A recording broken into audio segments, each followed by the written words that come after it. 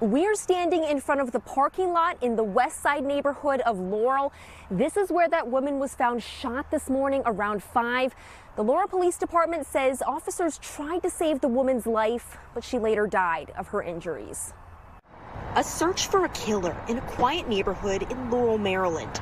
Police say around 5 this morning, a woman was shot and killed in the parking lot.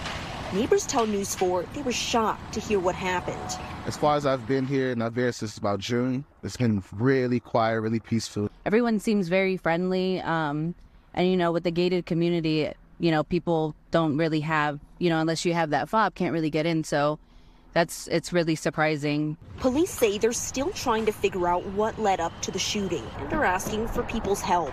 Canvassing any cameras that we can find within the area, and honestly just seeking the public's assistance if they saw anything, if they heard anything, if they have cameras in this area, to let us know. It's definitely concerning to the neighbors. We've had a lot of them reach out to us for safety, and we just want to let them know that we're here. We're doing everything we can to solve this. And some neighbors say they're now taking extra safety precautions. And so when I found out, I don't let my son come out by himself right now with the dogs. So I'm going to be, a little worried now. And the Laurel Police Department says it plans to release more information soon.